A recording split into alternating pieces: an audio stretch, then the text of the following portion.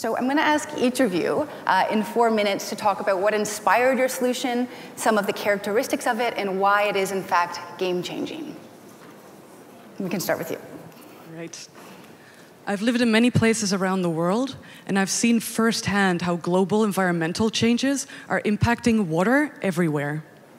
Water is so central to everything we do that our civilizations have been built around it. Economically, water is core to almost every major sector, from agriculture and fisheries, to industry and energy production, to human health and well-being.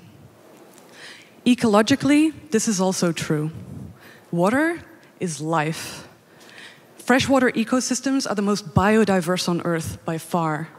And anywhere on the planet where we find fresh water, life flourishes. Because water is so central to everything we do, how you manage water has a massive impact.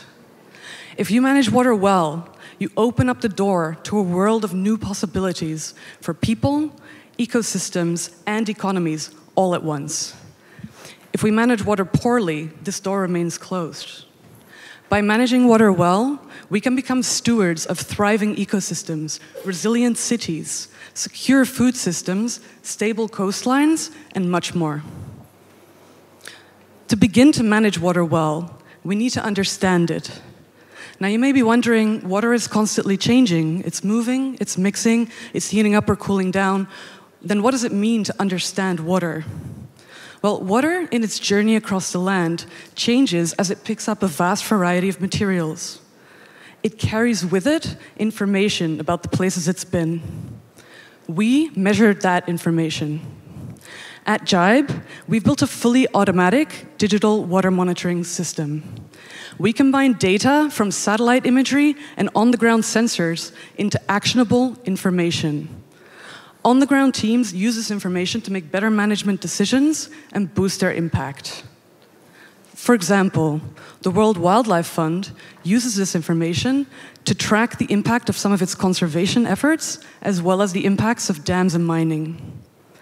The Nature Conservancy uses it to track how nitrates from farms enter the river to help keep people and wildlife safe downstream.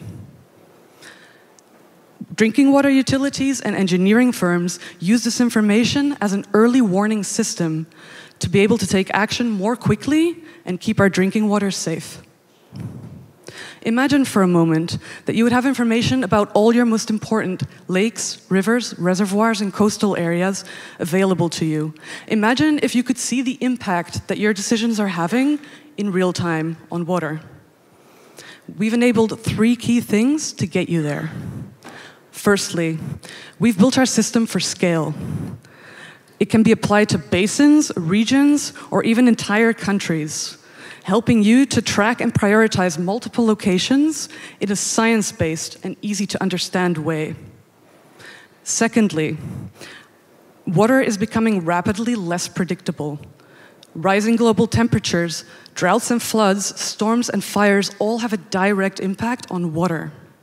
We need to enhance the resilience of these systems as a whole, and to do that, we must work together. Our system forms a basis for dialogue and collaboration between multiple stakeholders around each specific water body. And thirdly, water is constantly changing, but there are seasonal and longer-term patterns to this change. We track those patterns and place new data in context, helping you see where action is most needed. In short, water is fundamental to the health of ecosystems, communities, individual businesses, and economies as a whole. We need to change the way we understand and manage water. The untapped potential in good water management is enormous. We're here to help. Let's get started. Thank you, Sara. That was really interesting. And now, please let me introduce a video address of Kate Steele, the CEO of NITHIO, the digital solution we want to feature today for addressing SDG 7, affordable and clean energy. Hi, my name is Kate Steele. I'm the CEO and co-founder of NITHIO. We are excited to tell you more about NITHIO and what we're doing to drive the energy transition in Africa and reach universal access to electricity. My whole career has been spent working in energy access, primarily developing the market for off-grid solutions in Africa. When the founding team for NITHIO came together, we were motivated by the fact that there were great technical solutions for decentralized access, primarily household-scale solar systems, but that they were not scaling as rapidly as they could. We saw two clear barriers to growth. First, there were limited ways to assess household credit risk. For a finance solution, this made it really difficult for companies to assess risk and plan their cash flows. Second, there wasn't a financing partner that could scale with companies, one that could start with them at the early stages and continue to provide debt as they grew. At NITHIO, we set out to solve both these challenges. We developed a model for understanding and predicting pay-as-you-go payment patterns and established a financing vehicle, NITHIO FI, which provides receivables-backed financing to large international distributors, small local companies, and everything in between. So what does that look like on the ground? Well, imagine a company in Western Kenya selling solar panels for lighting and cell phone charging to households that otherwise have no access to electricity. These systems are sold with flexible pay-as-you-go terms. That means the system only works when the customer is current on their payments, but there's no penalty in most cases for paying slowly. The flexibility of pay-as-you-go is great for customers. It opens up a much wider market, but it can be difficult for sellers and distributors to manage cash flows and even harder to help investors understand the credit risk. That keeps investors out of the market, limiting the ability for these companies to grow. Our AI-driven model, powered by the NITHIO Risk Analytics Engine, can determine the different types of payment patterns and predict how households will repay. This information is clearly communicated through our dashboard product, the Portfolio Portal, and can be used for investment decision-making and monitoring. We use this product ourselves as we deploy capital to enable sellers to continue to scale. Our financing vehicle has already supported more than 10 companies in this space and provided financing for over 100,000 household systems. That means more than 350,000 people with new or improved access to electricity. While our primary focus is on household resilience, those solar home systems provide nearly 900,000 tons of CO2 emissions avoided. We're excited to share this progress to date, but we're just getting started. It will take billions to finance the energy transition, and we look forward to working with partners to mobilize these funds through greater understanding of risks and opportunities. Great. And now, Sally, I would love you to tell us about Countermeasure and its key features. Thank you. In 2015, 5 Asian countries were said to be responsible for the most mismanaged plastics pollution worldwide. And in 2017, governments and businesses in Asia felt fingers being pointed at them because it was said that 10 of the rivers, 8 of which in Asia, namely the Yangtze, the Yellow, the Hai, the Pearl, the Amur, the Mekong, and the Indus, and the Ganges in Asia, and the Niger and the Nile in Africa, were responsible for up to 93% of river plastics pollution that ends up in the ocean. But when we at the UN Environment Programme approached the governments of these countries to try and help, there were questions. We were asked which of our measuring stations were used to produce this data, and which of our experts were involved in the process. UNEP didn't have an answer. Studies were scientifically solid. They were published in peer-reviewed journals, but they were based on estimates and desk reviews. Local stakeholders did not have information on the ground, in the water, in order to identify effective actions to stop river plastic pollution. Plastics is such a useful and versatile and even environment-friendly material when it's used properly. It's not possible to eliminate it completely from our economies and our lives.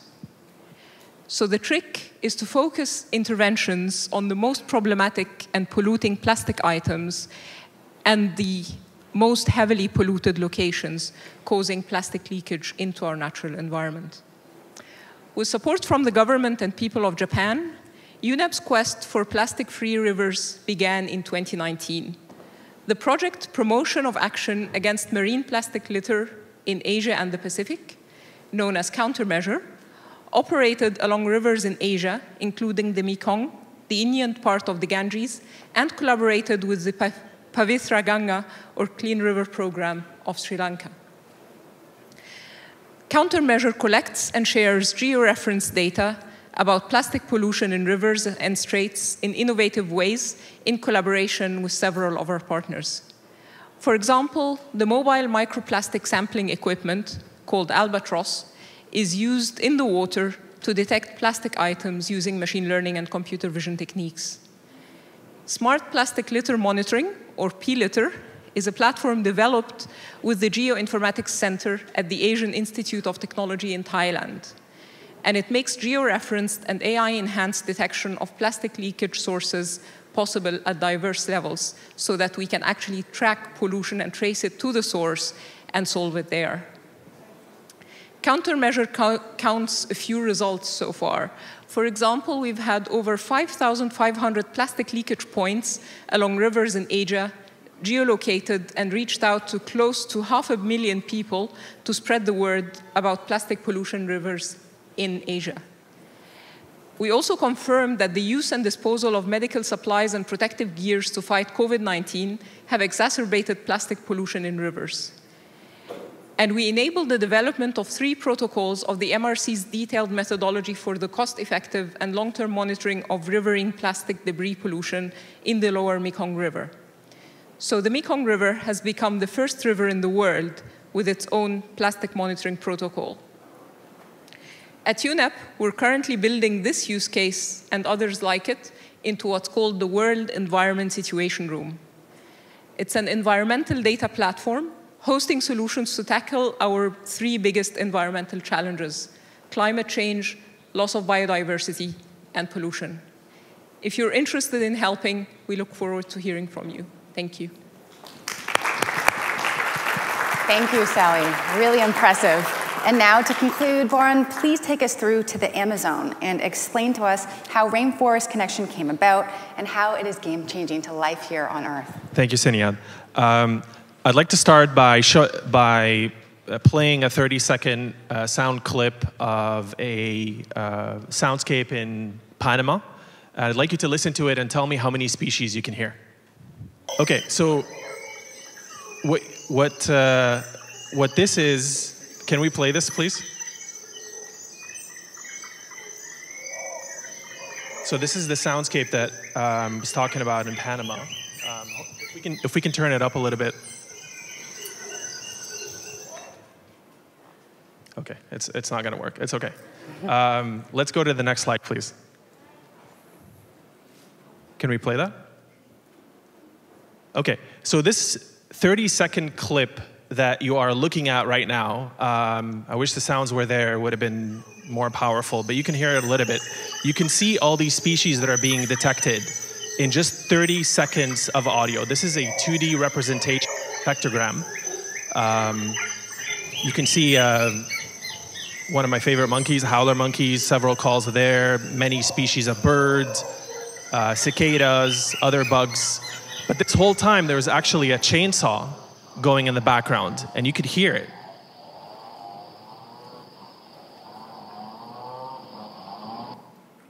So none of this would have been possible without AI. I wish the sound played earlier. You would have heard how powerful all the species were calling at the same time. And it would have been very difficult for a normal human ear to just pick out all these different species. As you can see, there's 10 different species that we're vocalizing. And there's a chainsaw that we can only hear when we actually turn down all the species. That was the only way we could hear it. Our human ear can hear it. But the reality is AI can actually pick out all of that. So my organization, Rainforest Connection, we use the power of sound and AI to detect anomalies that exist in soundscapes and to be able to use that to detect specific things like illegal logging. Why is that important? Well, that's important because every year over 12 million acres of forest, of rainforest is being destroyed, threatening more than 1 million species to extinction.